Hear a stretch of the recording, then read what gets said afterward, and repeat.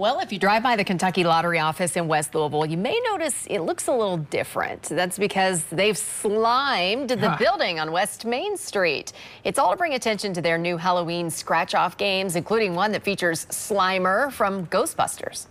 It's really fun to watch folks slow down as they see the building. It's like they normally drive. They don't see what's on either side of the road. And here they're braking and saying, what is it they're doing at the Kentucky Lottery? So we hope to bring a little excitement for our games, and we hope to bring a little fun to the neighborhood, and I think that's happening.